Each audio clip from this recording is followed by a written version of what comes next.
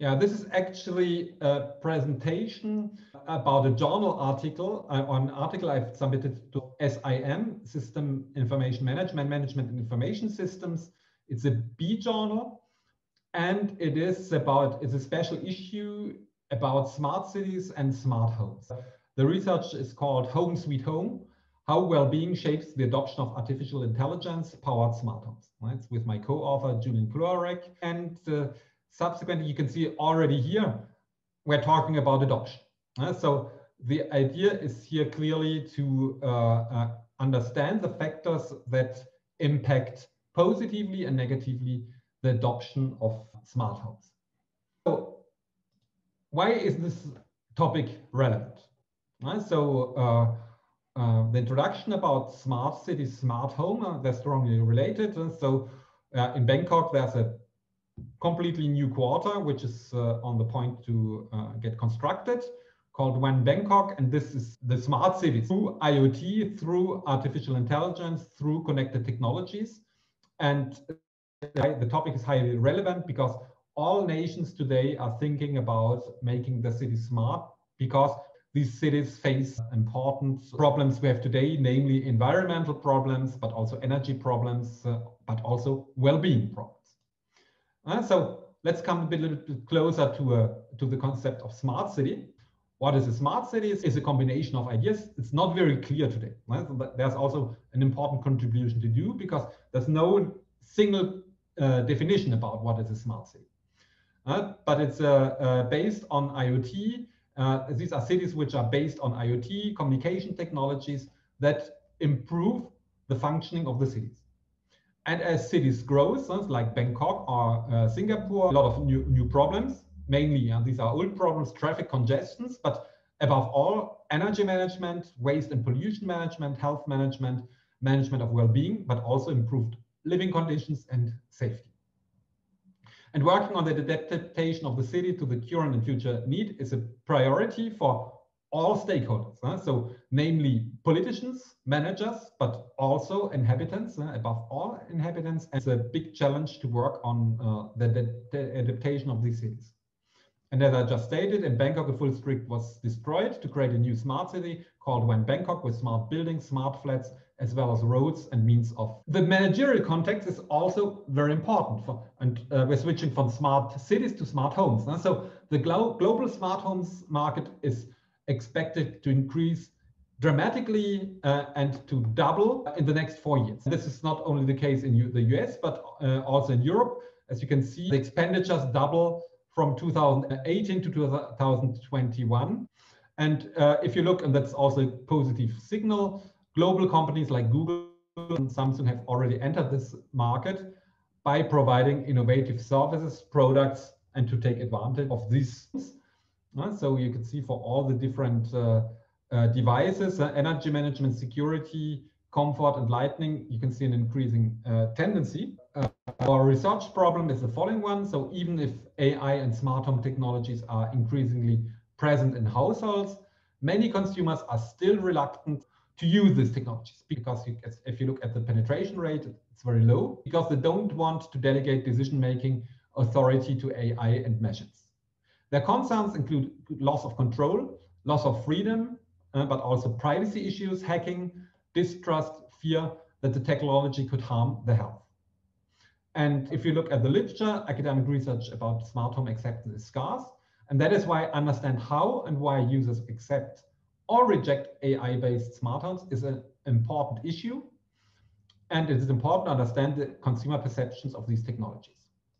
That is why you can see here our contributions. So on the theoretical level, we contribute to the business science literature, because most research about smart homes comes from engineering and computer science journals. There's something like 1,500 articles, and only 80 of them are published in management science journals. Therefore, empirical studies about adoption of smart homes are scant. Our research question is which cognitive and affective factors influence the adoption of smart homes? And we contribute by enhancing the UT-AUT, and we only select effort expectancy, performance expectancy, and behavior intention to use. And we integrate other consumer behavior theories, because we are working on the end user market, namely regulatory focus theory, uses and gratifications theory, technology readiness theory, and we include few investigated cognitive and affective variables coming from AI acceptance models, namely technology trust, privacy concerns, technology security, and well-being. To come to well-being, it's clearly under-investigated in marketing, but also in IS research.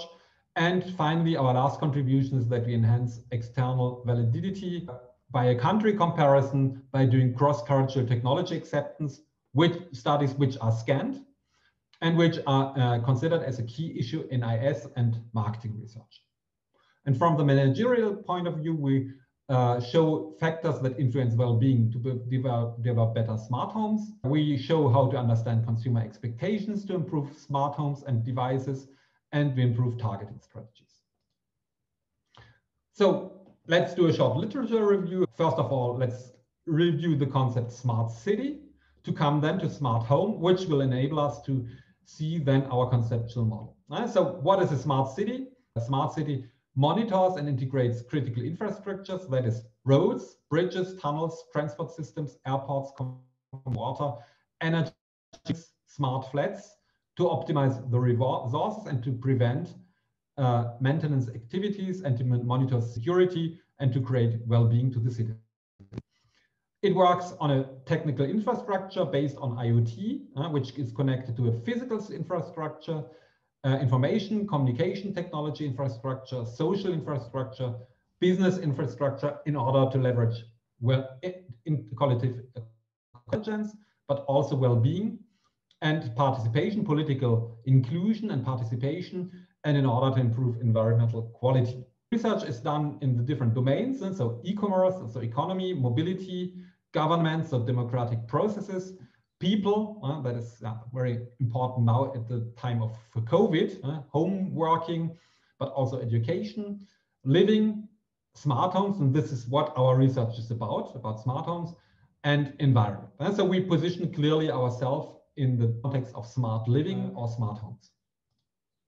Which brings me to the definition of a smart home. So a smart home is an intelligent residence equipped with communications networks, linking sensors, AI, IoT, and domestic household devices that can be remotely monitored, accessed, or controlled, and which provide personalized services that respond to the needs of the inhabitants to promote comfort, but well-being, security, and entertainment. As you can see, always the concept well-being is very important.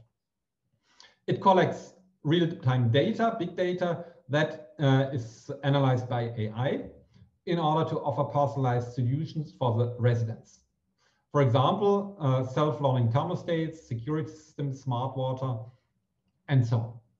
And the AI service operates by self-understanding residents' behaviors in order to optimize decision-making, to increase well-being, and to achieve remote control. We have different types of smart homes. So the assistance smart homes, which we are working on, which provide healthcare, quality of life, health, and well-being. We have the surveillance smart homes, which forecast disasters or security interventions. For example, if you take the example of Thailand, residences which are in earthquake areas, or Indonesia, it's even more dramatic. These smart homes would be able to forecast earthquakes or tsunamis in order to protect the inhabitants and to create security. And you have the environmental smart homes, which aim at improving energy efficiency. And yeah, we did a review about smart homes literature used on Business Source Ultimate. Keywords: smart home, smart device, intelligent home, digital home, AI-based home, smart home devices, and found 270 peer-reviewed journal articles. The primary domains, you can see 128 articles came from the engineering and computer science, or even more.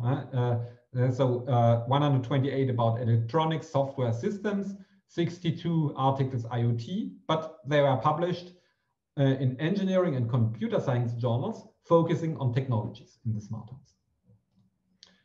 Only 80 articles were published in business journals focusing on mainly conceptual research without any empirical investigation. and with a focus on technical challenge, IoT, smart technologies, but they do not focus on, they only focus on single devices, for example, a smart grid or smart variables, and they do not focus on a full smart home offering different devices, because a full smart home will offer energy optimization, health monitoring, will offer entertainment, and so they only focus on a single device, and this gives not an adequate picture of the full range of smart home services. Actually, there's another gap in the research about adoption and usage of smart homes from the end user's perspective, because there are only 10 studies, from which only 3 are averagely ranked in Harvard and Social Science journal rankings. So actually, there are 3 articles, here you can see them, which are ranked averagely in the FNIJ, which is the French ranking. 3 is like a C journal. In the EGIS, 1 is also like a C or even a D journal. So you can see very few has been published about smart home adoption, and most of them are not even ranked in journals. And most of these studies have also methodological flaws, because they don't use scenarios or only descriptive verbal scenarios and no videos or virtual reality to simulate the smart home environment and its benefits, to frame for still for most users unfamiliar technologies. Because a smart home today is abstract, and most of us, we are not really confirmed and familiar with that. This makes it hard to understand the functions, and that is why our methodological contribution is also, we use the video to prime the respondents to a smart home. Here are the studies, they're summarized here. That's a table of the studies, and again, you can see that they use mainly TAM, UT, AUT. They come from US, China, Korea. So I don't go deeper into this table, but this is actually what we found. Actually, that there are few studies, and these studies are not very good in very good ranked journals. And we contribute to the smart home acceptance research by answering to the question, what influences smart home adoption? To turn from a standalone IoT device study to an integrated full smart home systems study that takes into account different types and services of smart homes.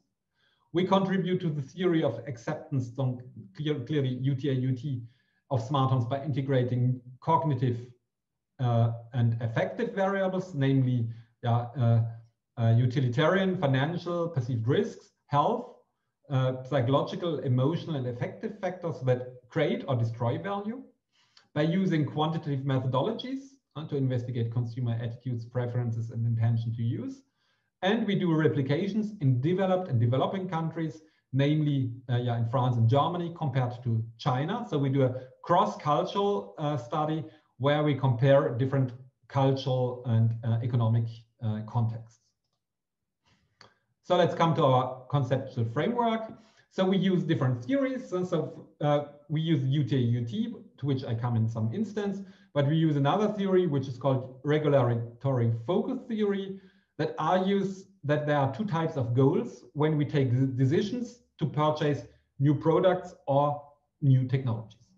There are the utilitarian prevention-oriented goals, in which we find ease of use, performance, and security and protection. And there are the effective promotion-oriented goals based on hedonism, happiness, and well-being. So we choose only one part of the UT, one cognitive part, namely effort and performance expectancy and behavior intention to use. That follow regulatory focus theory, utilitarian prevention-oriented goals. We do not take into account UT factors like hedonism, as it is close to well-being. Facilitating conditions, social recognition, because they have been sufficiently investigated in the technology acceptance literature and smart home literature. See the meta-analysis of Blut and colleagues of 2021. And instead, we have in UT with few investigated variables coming from AI and service robot acceptance theory, namely technology trust and security, privacy concerns, which correspond to utilitarian factors of the regulatory focus theory. And we introduce promotion-oriented motivation variables such as well-being, which are very important assets in marketing and IS research. Which brings me to our model. So we have here the basic reduced UT-AUT. You see that effort expectancy, according to literature, impacts performance expectancy. So the perception that the use of a smartphone is simple and effortless should positively impact performance expectancy. That is the perception that the use of a smartphone enhances user performance. And this is our hypothesis 1A. And subsequently, this should positively impact behavioral intention to use. This is clearly confirmed by Venkatesh and colleagues, and a lot of other studies about the UT-AUT. These links are conceptually confirmed. On the affective path, we introduce subjective well-being, which is the personal state of mind linked to different factors, which are physical, psychological, medical, social, spiritual, economical, self-realization, harmony, happiness. As you can see, well-being is a very complicated, large concept, depends on individuals. If we connect this to a smart home, we can think that clearly smart home should increase physical well-being, but also psychological well-being, medical health. If you monitor the chronic diseases, for example, economical well-being, because it might reduce the expenditures for energy, overconsumption, pleasure and self-realization, because you should have hedonistic devices such as, for example, home cinemas, home videos, home music. These are mainly dimensions which should be linked to well-being related to a smart. And you can see this is an effective factor according to the regulatory focus theory. And according to literature, Anderson and colleagues found that well-being impacts positively intentional usage of technologies. So we suppose that this should impact positively smart home use. We can see here that performance expectancy should impact well-being, because the more we enhance our performance, the more we win time. This should give us free time to use this to our leisure activities, which in turn should increase subjective user well-being. Then we consider that trust is again a cognitive factor according to the regulatory focus theory, which should impact subjective well-being. The more we trust, the more we reduce uncertainty and perceived risk. And this should increase psychological well-being, which in turn then, as we have already hypothesized, should increase behavioral intention of usage of. And trust itself should also, due to reduction of perceived risk, should impact positively behavioral intention of usage. Privacy concerns, which are the concerns about the flow and control, collection of storage and sharing of personal data, should negatively impact trust to technology. This is confirmed by literature, Hong and Tong. And on the other hand, technology security, which is the capacity of the technology to be reliable, to keep the users physically and mentally safe in a given situation, and how it reduces human errors, should impact positively trust. So the more we increase technology security, the lower the perceived risk, and the higher should be the perceived technology security of the smart home. Then we consider culture. As we said, we do the study in China, France, and Germany. There are different cultures. What is culture? It's a belief system that shapes individual schemas about the world around them, that plays a subtle, powerful role influencing our social behaviors. So clearly, the behavior between a Chinese customer and a German customer should be different. Use actually the conceptual model of Hofstede. And you can see here, for example, in Western nations, France and Germany, we have much more individualistic societies than in Asia, and namely here in China. You see, but also that the power distance between people, the hierarchy, is more important in China or Eastern civilizations than in Western civilizations. You can see here, we took two dimensions which appear relevant for technology acceptance, namely masculinity and femininity and uncertainty avoidance. So you can see that in Western countries like France and Germany, people are more reluctant to take risks, which should actually negatively impact technology adoption. And you can see here, for example, in Western civilizations, masculinity is lower, so there are more feminine societies, which take more care about well-being. So we also consider that probably the concept well-being plays a major role in Western civilization, which are more feminine. Various utilitarian factors should play a more important role in China, which are more masculine oriented. This is what we will see in our moderating hypothesis. So we can see that actually in societies with high uncertainty avoidance, like Germany and France, the negative impact of privacy concerns should even be enhanced. In France and Germany, the impact of privacy concerns should be higher on technology trust, more negative impact, than in countries with low uncertainty avoidance, which is China. And we can see here that for the technology trust should have an even stronger positive impact on well-being in feminine societies with high uncertainty avoidance, because this decreases risks. On the other hand, in countries with low uncertainty avoidance, the positive impact of trust on well-being should be decreased. We introduce another interesting concept to measure cultural dimensions, which are the technology and network readiness index, which shows only how developed the society is. And it consists of innovativeness of a society, of a country, attitudes to technology. And you can see here, for example, network readiness index assesses also the development of a country in terms of technologies, people, how they use technologies, how they leverage their skills, governance, safety, well-being, quality of life. And you can see that developed countries like Germany and France are better ranked on both. They're 8 and 21 respectively, compared to China, which is 73 per position. And on the, you can see for the network readiness index, Germany is on the 9th, France on the 18th, and China only on the 41st place. And so we consider also there should be moderation, which you can see in the following slide. So we see that actually performance expectancy, the positive impact, should be positively moderated. So in developed countries like Germany or France with high technology readiness and network readiness, the impact of PE on behavioral intention of usage should be even stronger compared to countries like China, where this technology readiness is lower. And we find the same link for effort expectancy. This link is actually lower for countries like Germany and France, which have high TRI. Why? Because in the beginning of a technology stadium, which means that when a country has low technology readiness, expectancy is, according to literature, more important than performance expectancy. This are studies confirmed by Venkatesh and colleagues. In other words, countries with low levels of technology development pay more attention to ease of use because they're not familiar with the technology, and that is why effort expectancy should play an increasing role in these developing countries. And that is why our hypothesis is that the lower the technology readiness, the higher should be also the impact of effort expectancy on performance expectancy. And finally, we find here that actually in feminine societies and also societies having high technology readiness, the impact of well-being should be strengthened.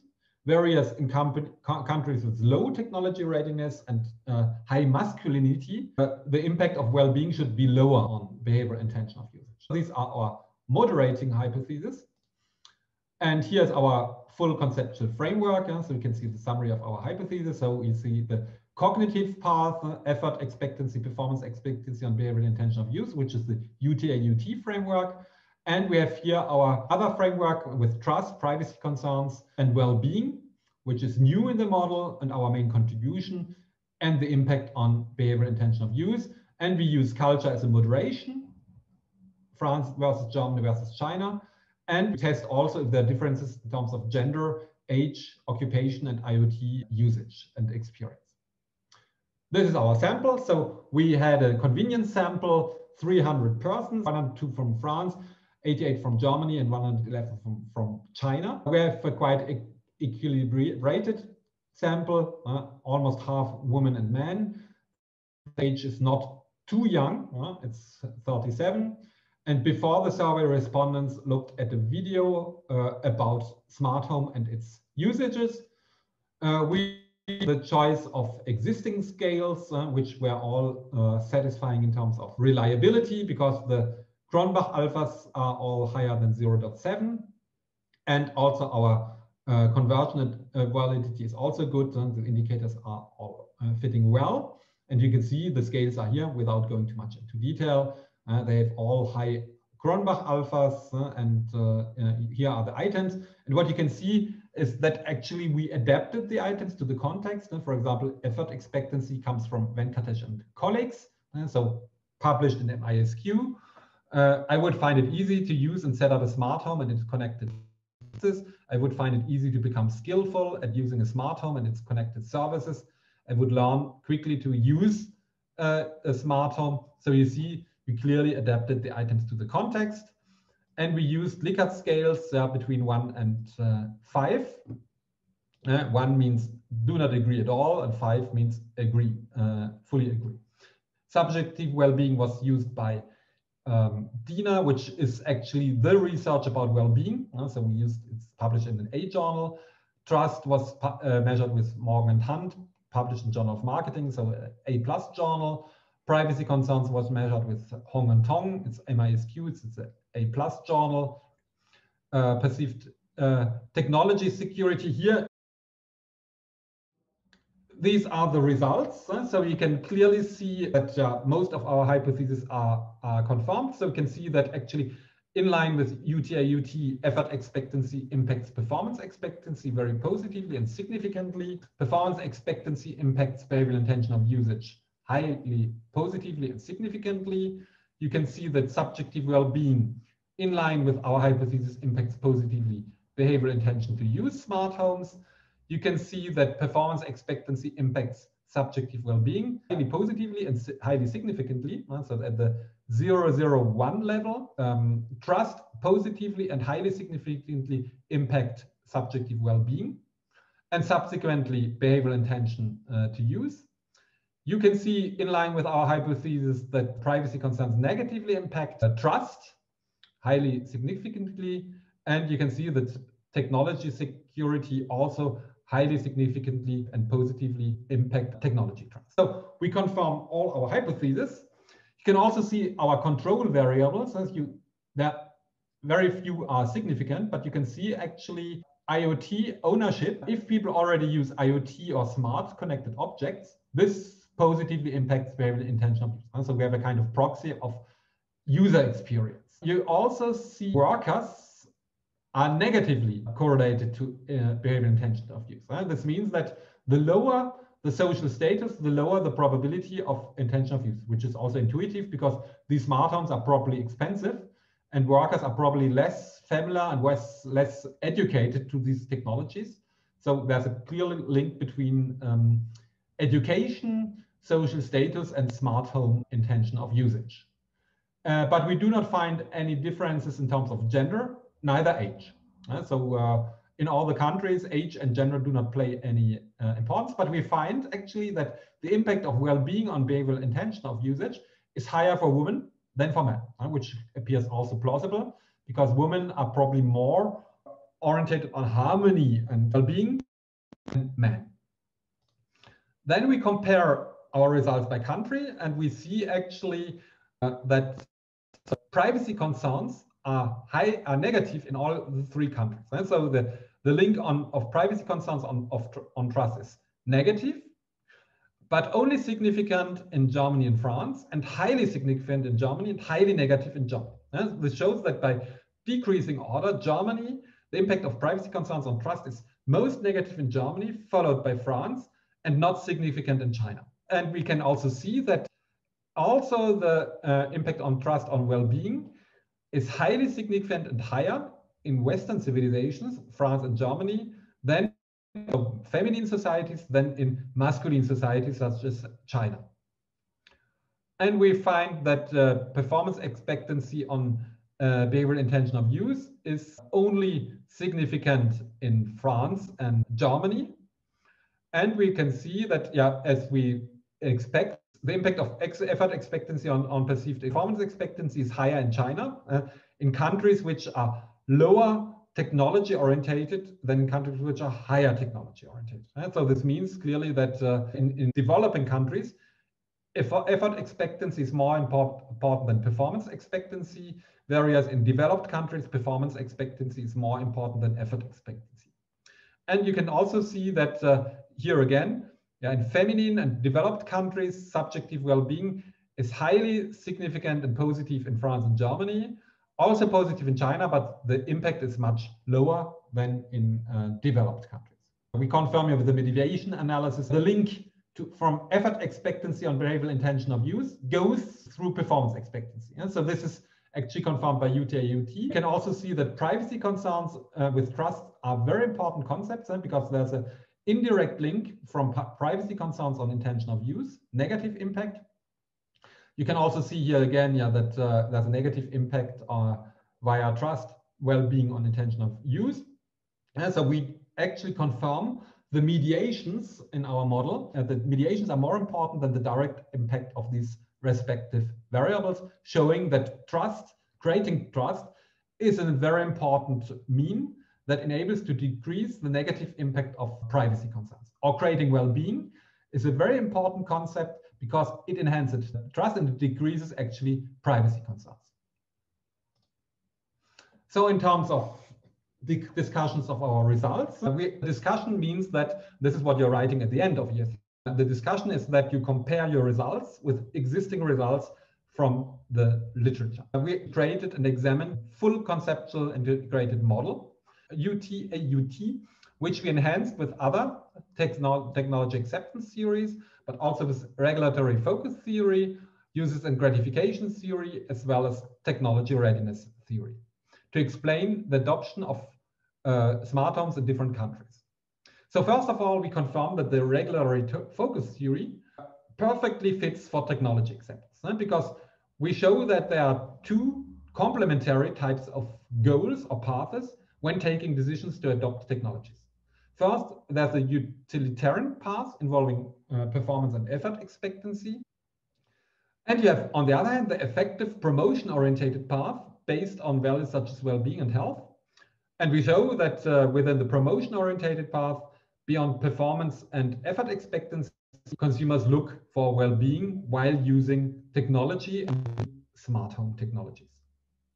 So this is in line with uses and gratification theory that demonstrate that users are searching for positive feelings and well-being when using technologies. And this is particularly relevant when looking at smart homes, because smart homes aim at creating well-being and health. We show that well-being is even more important than environmental benefits, because most of research shows the importance of environmental benefits, but we show that actually well-being appears to be even more important.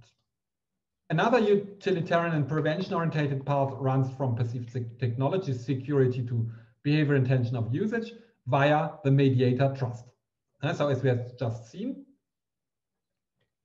trust is a very important mediator between security and privacy concerns and behavior intention to use. So subsequently, the promotion-oriented path goes from technology trust that influences positively well-being through a decrease of perceived risks. And this has a positive impact on behavioral intention of use of smartphones. And we have another utilitarian and promotion-oriented path that runs negatively from privacy concerns to behavioral intention of use of smartphones via technology, trust, and well-being. And so when we discuss the results, it's important that, again, it's important to do a literature review. We show that our results go in the same direction than literature. On the other hand, if we find results that are not in line with literature, we have to explain why we find the differences, which is in our case not the case, because actually all our hypotheses were confirmed. That is why we can, our results are in line with our hypothesis, and our hypotheses are naturally justified by the existing literature. That is why we are in line with the literature. So in summary, to increase technology trust, we have to offer data-secure smart homes and the control without technology risk. Prefer safe smart homes to fully automated smart homes, because they want higher technology security, which leads to more trust, which impacts positively well-being and subsequently behavioral intention of use. To come to our cross-culture analysis, we enhanced the validity of our results because we found a lot of common points between the three countries, but we also found some differences in terms of uncertainty avoidance and masculinity and femininity, which appear very interesting for new technology adoption, such as smart homes. So in line with literature, we found that countries with high levels of UA, clearly Germany and France, are less likely to take risks and thus have higher resistance to change and intolerance to technologies. So as they perceive more risks, they're more reluctant to adopt new technologies. Whereas on the opposite side, countries with low levels of UA are more likely to take risks and more likely to adopt technologies. So therefore, in Germany and France, high levels of UA increase the negative impact of privacy concerns. So that people even perceive more important privacy concerns. Whereas in China, an Asian country based on Confucian culture, having lower levels of UA, perceived privacy risks prove to have no negative impact on trust and well-being. And this is also in line with literature. And this could be also explained by the legal context, because in Germany and France and Europe, we have the General Data Protection Regulation, which is a legal context, which is lacking in China. So in China, the users pay less attention to privacy protection because they're less protected due to legal issues and because of legal deficiency to protect the privacy or data collection. That is why people are actually less concerned in China due also to these legal problems. And in France, a feminine society, dimensions like trust and subjective well-being have importance than in China.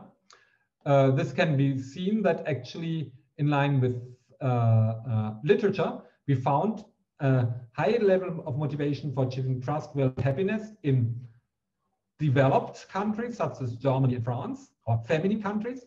On the other hand, in developing countries such as China, which are at early levels of technology and network readiness, they are more prevention and task-oriented problem solvers, and thus tend to focus more on performance and effort expectancy. So this is confirmed by the literature. And finally, we found also the moderating role of technology readiness and network readiness. It plays a major role in adopting smart homes, which is in line with literature, because technology readiness fosters innovativeness, and so openness to innovation, and reduces discomfort and insecurity, and is thus positively associated to technology acceptance. So that is why consumers in countries with high technology readiness are more likely to adopt technologies, new smart home technologies, than the counterparts in countries with lower technology readiness. We found actually no difference, also in line with literature, that gender, age are not playing a major role. This is in line with the original UTA-UT theory. They are not significant in our global model, but also in our multi-group model, taking into account specific country differences. So we thus support the rationale that there are no differences in regard to demographic factors. So it's not a very important marketing variable or segmentation variable.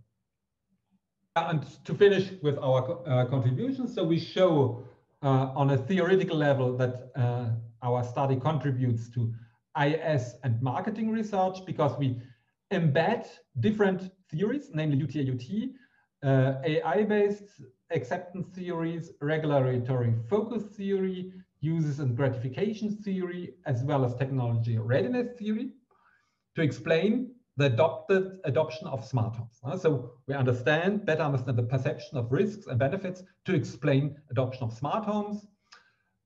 We also confirm that regulatory focus theory fits well to technology acceptance, and namely smart home acceptance.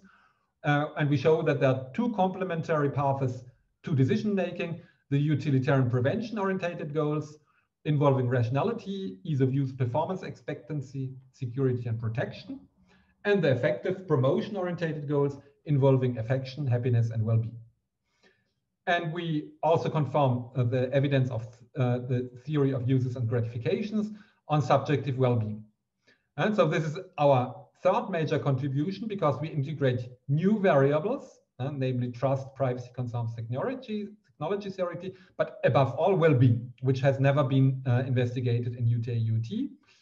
And we contribute also to cross-cultural theory and show that our technology acceptance model holds in different cultures, but also varies on some aspects, namely privacy concerns in the different cultures.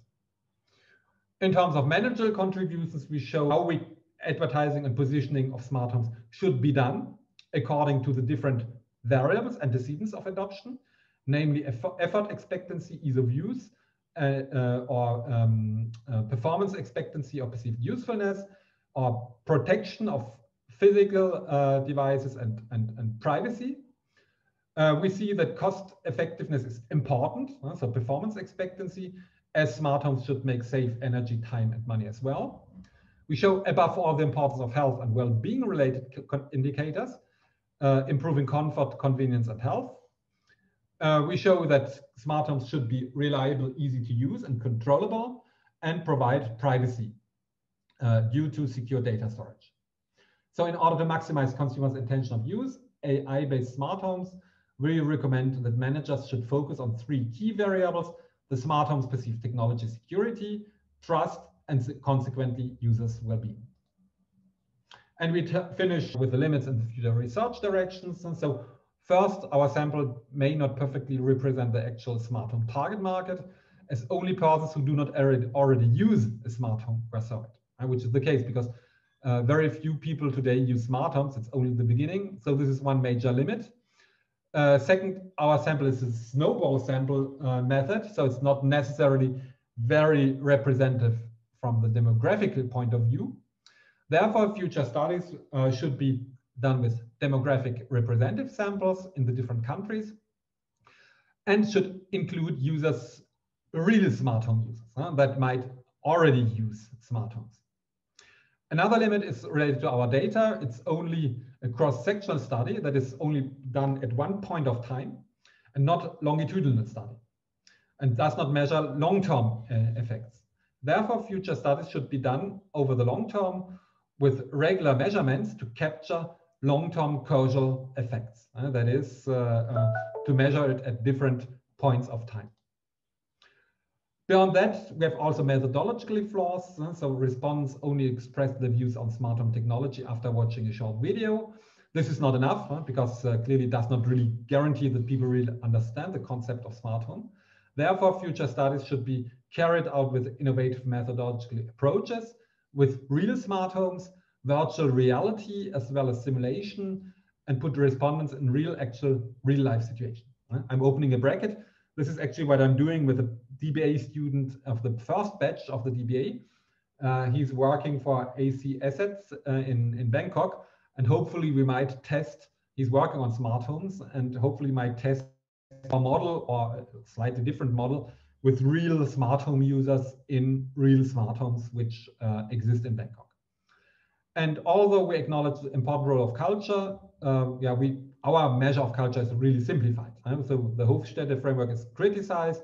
So it would be interesting to introduce other dimensions which might be more relevant, such as, for example, collectivism versus individualism, social influence, or power distance, long-term orientation.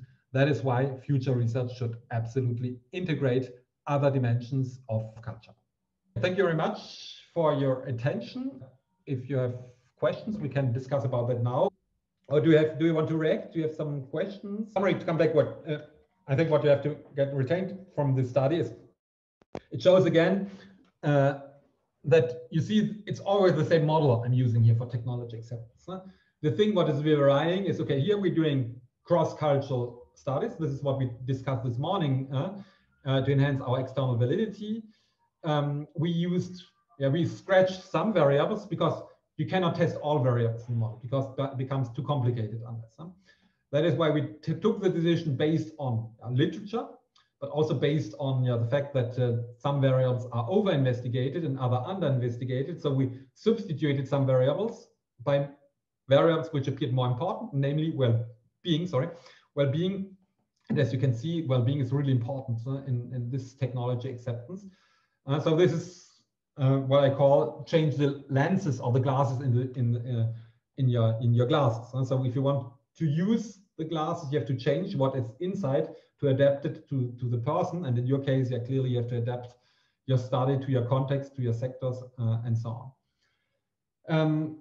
The study, I enhanced it with different theories, so it makes sense to enhance UTA-UT with other theories to make it, because it's criticized, because it's too rational. The main criticism of UTA-UT is that it is based on rational decision-making. We all know that humans do not take full rational decisions.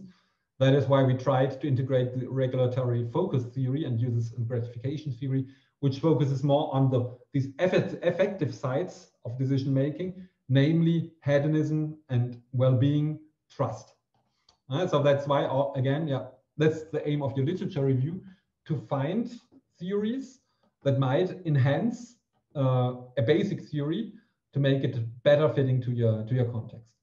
And finally, you have seen the rest. It's method. The scales, I did not invent the scales at all. The scales are all existing. They all come from literature. At one step, I used the bad. It was not a bad scale, but it comes not from a top journal, which is not so important for you. But in some cases, you cannot do it. You cannot do it differently. So that is why I took a scale which is not so good. And the rest is data analysis. And in the discussion, we compare our results with the results of the existing research.